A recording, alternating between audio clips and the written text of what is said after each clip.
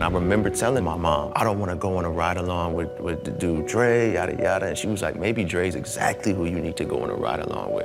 This is a woman whose brother, the man that I'm named after, was killed by police officers under suspicious circumstances. So I had to do a whole bunch of soul searching. I think that's what kind of like drew me closer to you, because it's like, damn, like, I feel for him. I tried everything in my power not to do this series. My history is just, I have never had a good interaction with a cop in my entire life. Right. And so I couldn't see myself playing this dude, Jamel Ram, somebody that I vehemently disagree with everything that he stands for, who he is, what he's done. Hey, You know who the fuck we are? Relax. You know who the fuck you talking to? Relax, man. I knew that I was going to have to battle some demons and interact with some people that I thought I would never in a million years be interacting with in this capacity, and one of them was you. At the beginning, I was just like, this bougie guy. This guy lives in Hollywood. What is he doing here? You know, he probably gets everything done for him. But I knew you had a job, I had a job, so we ride along, and then little by little, we started talking. I remember that. Yeah, because I remember it being, it was like 2 hours, and I remember just driving. Yeah, the whole city we did. Yeah, the whole city. And I remember just seeing you as a cop, you know, but I didn't see you as a man. And then you were telling me about your family and your background. I said, this is just a dude doing a job. I'm blue all day, you know, but I'm also human, so our common ground where we're gonna like hang out is as two dudes, two humans, not the actor, not the cop. Yeah. You know? Part of what allowed my defense to loosen a bit was seeing how involved you were in the community. People knew you, which means you've been there before. That's my job. But that's a rarity from what I've seen. How do you think that we create more space for stuff like that to happen? You gotta get out of the car.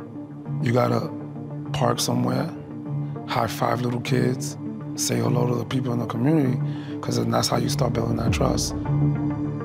The day that really messed with me in a way that nothing has ever messed with me on a set was when he ran up in that house, having to put the gun to that young woman's head. Ground. Get on the fucking ground. That's a day that I never want to relive. It felt so real. And I was like, wow. It's a job in which we get to sort of put a jacket on, as I say, and then you take a jacket off when the role's done. And this is the kind of job where you put that jacket on and you can't take it off. You're left with scars that don't dissolve the way the normal scars of this industry do. Okay. There were nights I didn't sleep. I remember talking to you, there was nights that I would invite you out and you're like, I can't be around people right now. As I got to see what it is developing a character, right?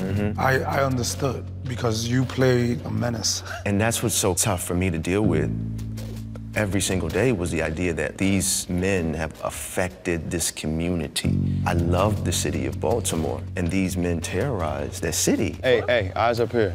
They ruined the profession. So not only did the community suffer, but like the great men and women that do this job are also suffering. Because, you know, you see the uniform and you're like, psh, you know? It's not training, it's not what you learn in the academy. That is that person behaving as an individual. What was those guys that used to rob the trains back in the day? Some bandits, right? Right, you know? What the fuck you doing, man? Get off me. Kidding me? Shut the fuck up.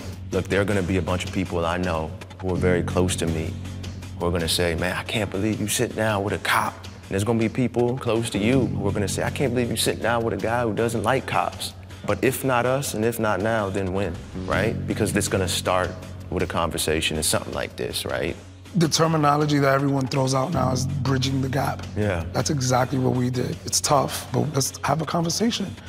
And in the conversation, that's when we bridge the gap. There's a lot more to do, but gotta start somewhere, right? Gotta start somewhere.